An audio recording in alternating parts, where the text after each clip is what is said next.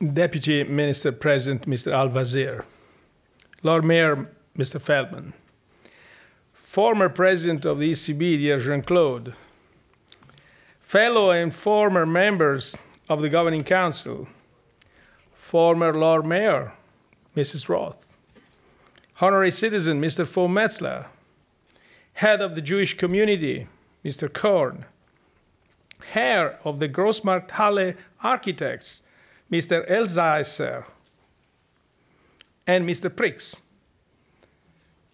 the famous architect of a new house. Where are you, Mr. Prix? Oh, there. Okay.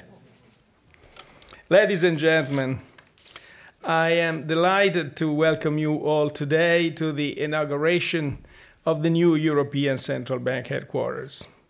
But let me especially thank you, all of you, for being here notwithstanding the very difficult situation outside. And let me also give a truly special and warmest thank to the police and the security and all the security forces for their action and their efforts in maintaining security outside. As we learned from, as we just watched in the short movie before, we saw the history of this building. And we shouldn't forget the choice process and the wisdom of those who made that selection way back in 2003, if I believe, at the end of the international competition. And we should thank Mr. Wolf Prix, the architect, for his genius and his team. We also shouldn't forget the history of the building. The euro, our single currency, has become the most tangible symbol of European integration. A piece of Europe accessible and valuable to each and every one of us. This building will inevitably become known as the House of the Euro. It provides a sound foundation for the ECB to pursue its mandate of maintaining price stability for all euro area citizens. In that sense, the building is a symbol of the best of what Europe can achieve together. But it's also a symbol of why we can never again risk to split apart. We are standing here today in what used to be, as we just watched, the Frankfurt's former wholesale fruit and vegetable market, a state-of-the-art functional building from the 1920s that has largely been preserved and incorporated into the new structure. I wish to say it again and remember that between 1941 and 1945, more than 10,000 Jewish people from Frankfurt and nearby were deported from here to the concentration camps. A memorial on the east side of the building has been built to remind us and those who come after us of deeds that cannot and must not be forgotten. An integrated, democratic, and peaceful Europe was one of the key lessons from this dark chapter of history.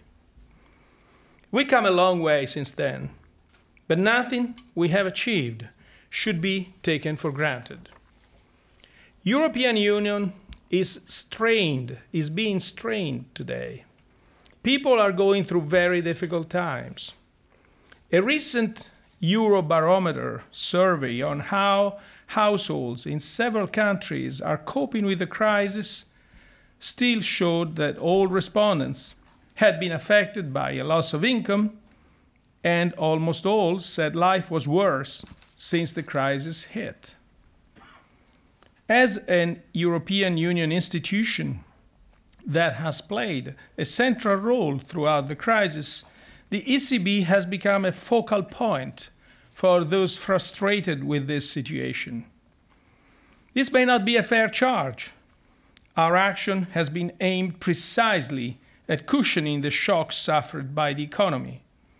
But as the central bank of the whole euro area, we must listen very carefully to what all our citizens are saying.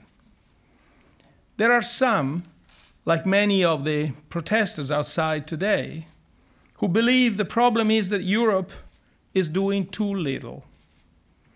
They want a more integrated Europe with more financial solidarity between nations.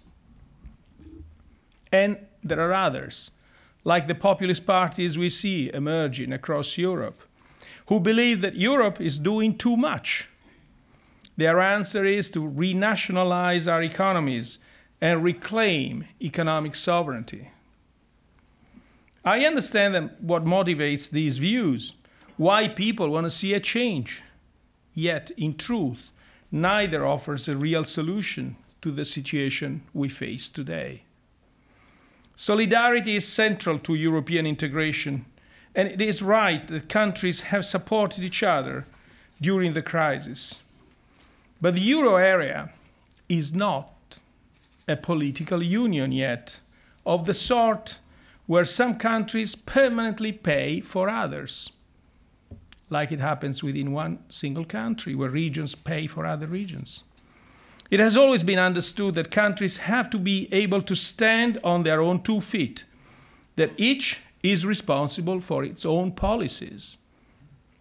The fact that some had to go through a difficult period of adjustment was first and foremost a consequence of their past decisions. Nevertheless, standing on one's own feet is not the same thing as standing alone. Renationalizing our economies is also not the answer. It wouldn't change the basic economic realities that European countries confront, that we are aging societies, which have to go primarily through raising productivity. And it would not offer citizens any more economic security.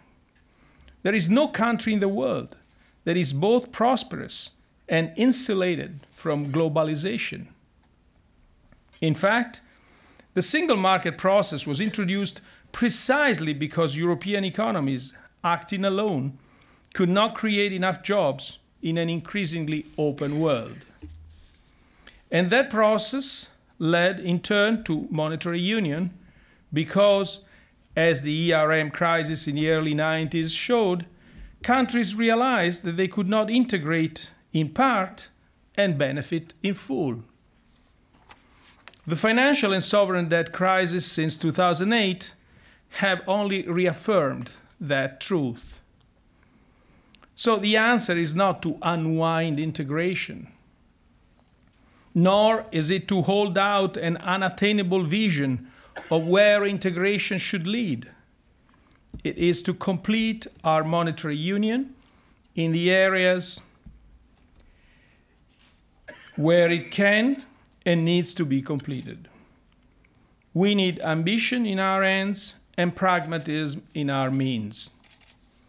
We have already shown how this can be done with the solidarity and stabilization mechanisms that were set up during the crisis. Banking union is also a remarkable achievement. Now we need to make progress in the other areas that remain unfinished, notably in terms of economic and institutional convergence. Still, I recognize that we cannot have a purely economic perspective on the questions facing our union. While economic integration produces more jobs and growth on aggregate, this doesn't completely solve the problem that drives dissatisfaction with the euro and the European Union. There is also the problem of distribution. Who gains and who loses from that process?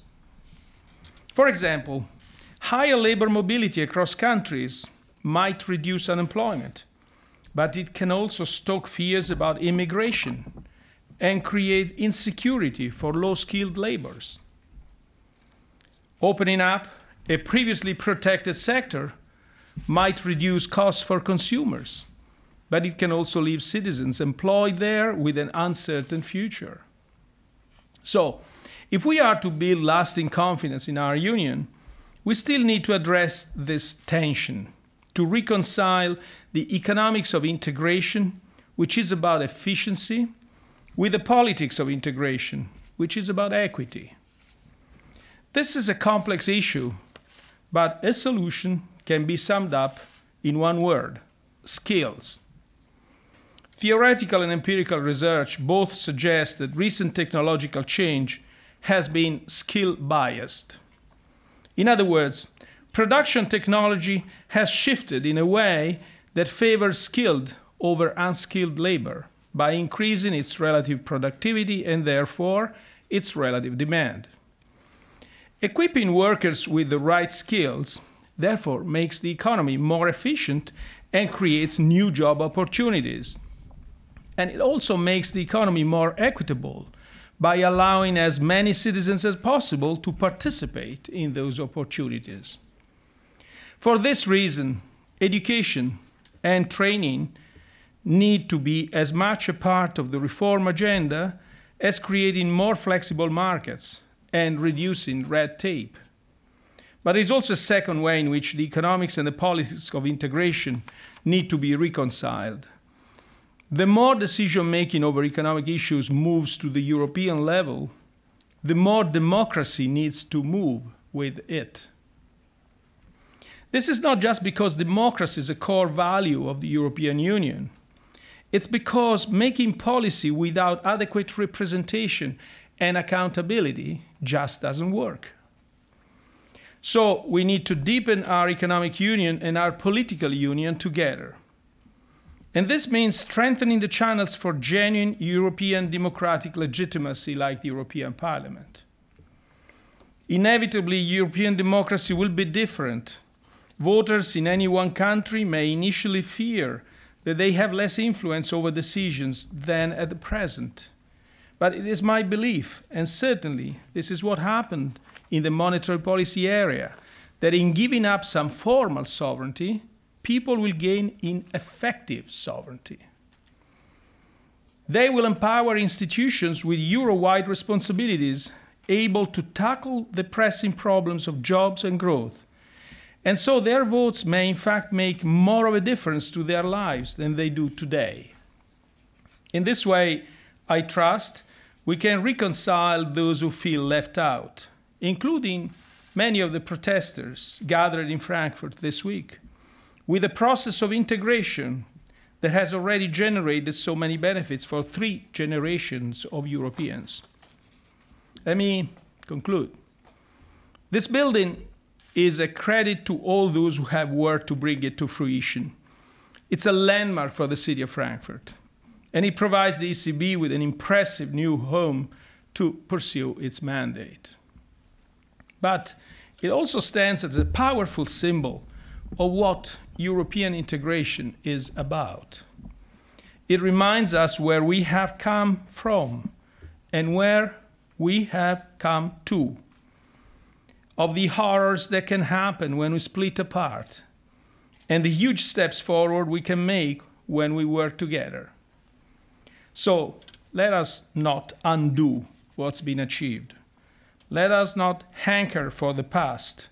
Let us draw on the past to unite us in the present, to build a complete union that can deliver the stability and prosperity we need. We, as the central bank, will do our part in this process by ensuring the integrity of our single currency. Our shared money is the most tangible sign of the trust we place in one another. As the ECB's first president, Wim Duisenberg, put it at the launch of the euro more than 16 years ago, he said, "A currency is far more than just a medium of exchange. A currency is also part of the identity of people. It reflects what they have in common, now and in the future." Thank you for your attention.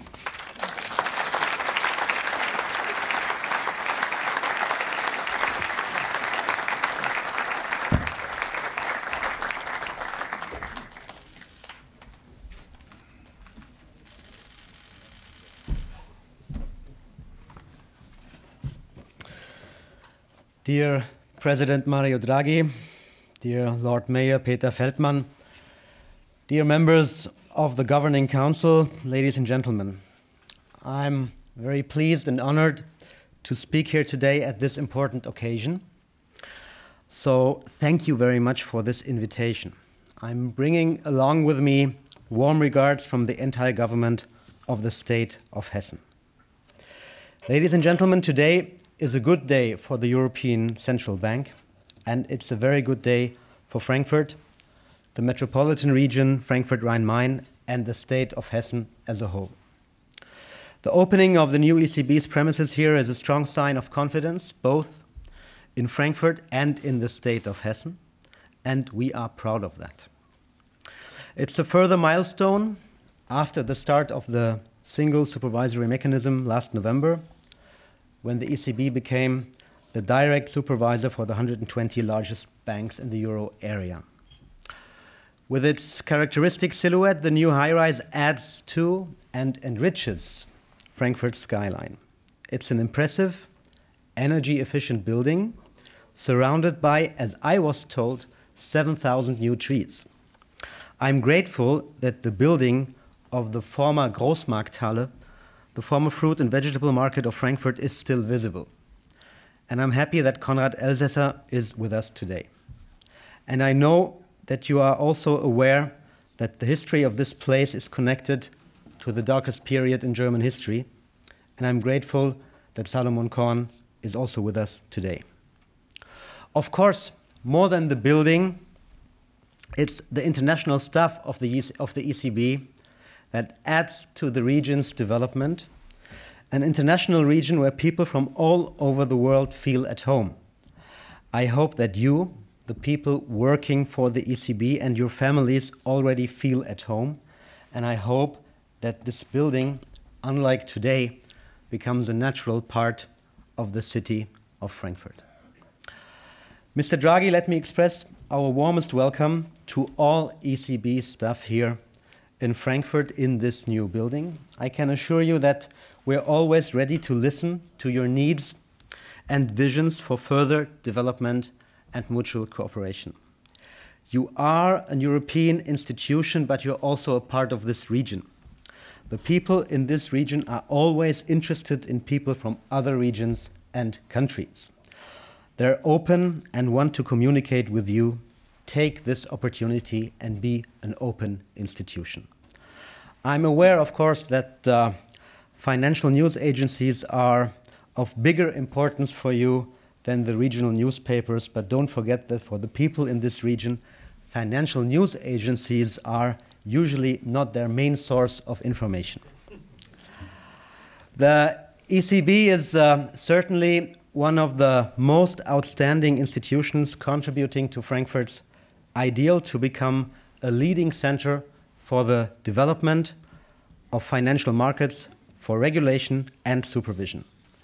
It's our ideal that here in Frankfurt, with all the European monetary institutions, as well as our leading academic institutions, we can develop a regulatory center that will stand for a philosophy of stable and sustainable financial markets, which are both socially beneficial and effectively regulated. That should be, I think, also an ideal of the majority of the protesters outside, and it could be the common ground that we all can happily subscribe to. Frankfurt also has a history as a place for international political dialogue and productive dispute. However, let me add, violence and destruction is not part of a productive dispute. I want to say to the people outside, stop the violence. And to the peaceful demonstrators, I want to say, distance yourself from the violence. Everyone has the right to demonstrate. No one has the right to injure people, destroy buildings, or burn cars.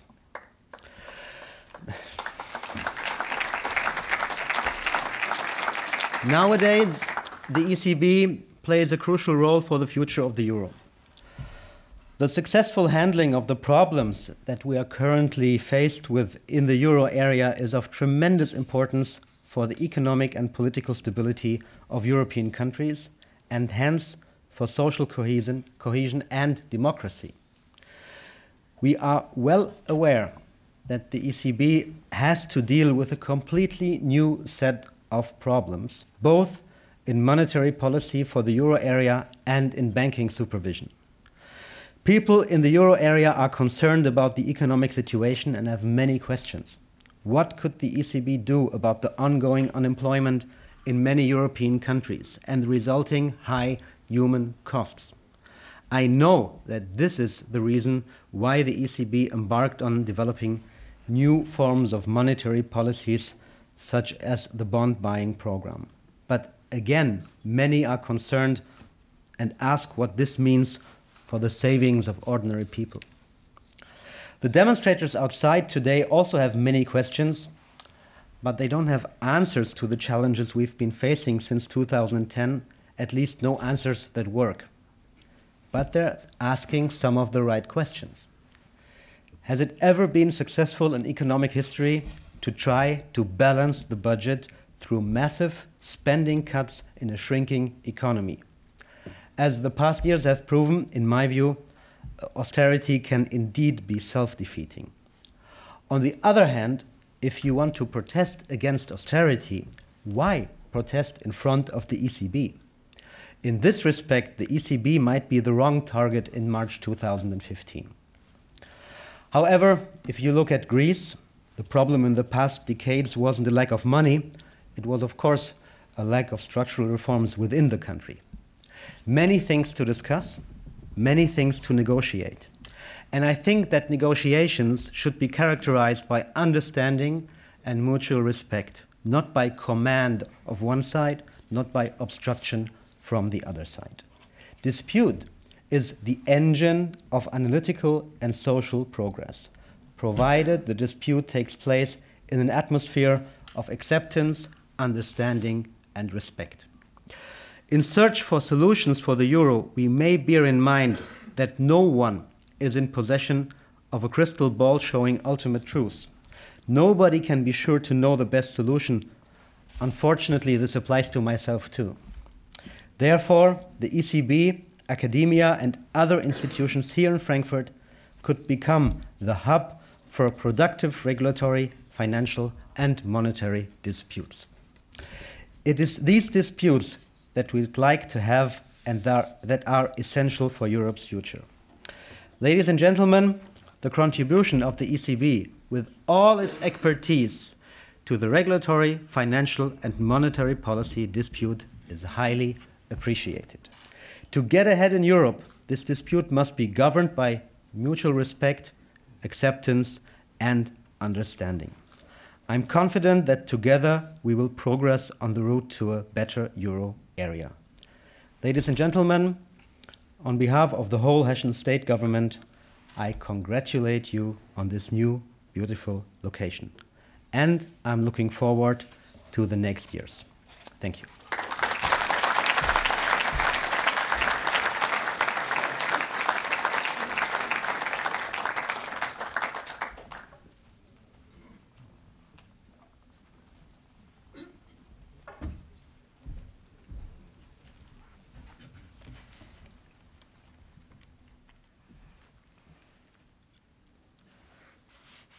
Ladies and gentlemen, sehr geehrter Herr Präsident Draghi, sehr geehrter Herr Minister Al-Wazir, sehr geehrte Mitglieder des EZB-Direktoriums, Vertreter der Banken, Frau Dr. Roth, Herr von Metzler, Herr Korn, meine sehr geehrten Damen und Herren. Zur heutigen offiziellen Einweihung der Europäischen Zentralbank überbringe ich im Namen der Stadt Frankfurt die besten Grüße. Ich heiße Sie, vor allem Ihre Mitarbeiterinnen und Mitarbeiter, unserer weltoffenen und vielfältigen Stadt herzlich willkommen. Europa spielt eine bedeutende Rolle für Frankfurt. Frankfurt spielt eine bedeutende Rolle für Europa. Die europäische Kulturgeschichte, die europäische Wirtschaftsgeschichte, die Geschichte der europäischen Migration sind ohne Frankfurt nicht denkbar, nicht vorstellbar. Es ist daher goldrichtig, dass das 25-jährige Jubiläum, das wichtigste Ereignis der europäischen Nachkriegsgeschichte, dieses Jahr in der Stadt der Paulskirche gefeiert wird, die deutsche Wiedervereinigung. Das Volk selbst war es damals, was auf die Straße ging, sich für ein besseres Leben ein und gegen die Arroganz der Machthaber durchsetzte. Es ist immer falsch, von oben herab zu regieren, Mauern aufzubauen, sich abzuschotten. Von Frankfurt geht hier das Signal aus. Frankfurt geht hier mit bestem Beispiel voran. In meinen Augen ist Frankfurt mehr eine Demokratiestadt als die oft zitierte Bankenstadt. In unserer freien Goethe-Universität, auf unseren Theaterbühnen, in unserer Hip-Hop-Szene, auf den Straßen wird Kritik geübt. Hier ist ein offener Diskurs möglich, der auch und gerade Auswüchse des Finanzkapitalismus hinterfragt. Friedliche Kapitalismuskritik ist schon seit der weltberühmten Frankfurter Schule mit unserer Stadt verbunden und seine Selbstverständlichkeit unserer kommunalen Biografie geworden. Namen wie Adorno, Horkheimer, Marcuse stehen dafür. Ich kann daher verstehen, dass unsere lokalen Medien enttäuscht waren, zu der heutigen Veranstaltung nicht geladen zu werden. Haben Sie doch die Ansiedlung der EZB von Anfang an sehr engagiert und auch sehr umfassend unserer Stadt unterstützt. Ich teile diese Enttäuschung ein gutes Stück. Lassen Sie mich aber auch klarstellen, Kundgebungen und Demonstrationen gehören zu einer Demokratie dazu. Gewalt hat aber keinen Platz in Frankfurt. One message to the Kauts from Greece, Italy and even from Berlin. This is not your town. You hit the average people, the workers, the policemen, the families and their relatives. This town, Frankfurt, is not waiting for destruction from you. Critique on capitalism is our tradition, always has been, but has to be peaceful. Meine Damen und Herren, die Stadt Frankfurt hat für die EZB viel in Bewegung gesetzt. Die Stadt Frankfurt hat der EZB aber auch zu danken. Mit der EZB ist Frankfurt zur dritten europäischen Hauptstadt nach Brüssel und Straßburg geworden. Die EZB ist architektonisch ein begeisterndes Gebäude in unserer Stadtsilhouette. Die EZB ist einer der größten Arbeitgeber in Frankfurt-Rhein-Main. Die EZB schafft durch die neue Aufsichtsbehörde neue Arbeitsplätze. Es werden mehr als 1000 Familien neu in unserer Stadt erwartet. Sie finden hier eine beste Infrastruktur, viele Schulen, Kindergärten, auch sehr viele entsprechende Einrichtungen bilingual und ihre eigenen Communities. Mit der EZB wird die Position Frankfurts als internationalste Stadt Deutschlands weiter gestärkt. Wenn die Bürgerinnen und Bürger, die Medien, die Gäste in unserer Stadt nun auf die EZB schauen, stellen sie die Fragen zur Zukunft Europas. Ist es ein warmherziges Europa? Ist es ein solidarisches Europa? Ist es ein Europa der Regionen? Ist es ein Europa aller Bürger? Ist es ein Europa der Vielfalt? Ist es ein offenes Europa? Ist es ein friedfertiges Europa? Und vor allem wird es ein soziales Europa. Meine Damen und Herren, im Zentrum Frankfurt steht ein beeindruckendes Gebäude, die Paulskirche, die Wiege der deutschen Demokratie, die Cradle of Democracy, wie Kennedy sagte. Ich wünsche mir sehr, dass in einigen Jahrzehnten einer meiner Nachfolger in diesem neuen, beeindruckten Gebäude hier im Osten der Stadt steht und sagt, in Frankfurt steht nur noch eine Wiege der europäischen Demokratie. Hier werden gemeinsame kulturelle Wurzeln zu einer von den Bürgern mit Stolz getragenen Identität weiterentwickelt. Hier wurde in Not geratenen Staaten geholfen. Hier wurde nicht nur in Bilanzen gedacht, sondern die europäische Idee im Ganzen. Was vor vielen Jahrhunderten in Athen und Rom begann, wurde in Frankfurt durch Mithilfe der EZB fortgeführt und vollendet. Meine Damen und Herren, wir tragen in Politik und Finanzwirtschaft Verantwortung für ein menschenwürdiges, ein gutes Leben für alle Bürgerinnen und Bürger Europas, Deutschlands und Frankfurts. Lieber Herr Draghi, ich wünsche Ihnen und uns allen dabei ein sehr glückliches Händchen. Danke für Ihre Aufmerksamkeit.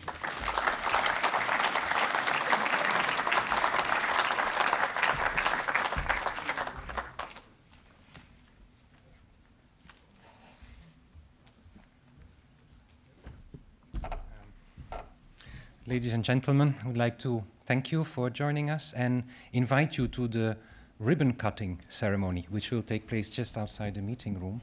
And I would suggest that our three speakers, Mr. Draghi, Mr. Al-Wazir, Mr. Feldman, lead us there, the way out of this room. Thank you very much.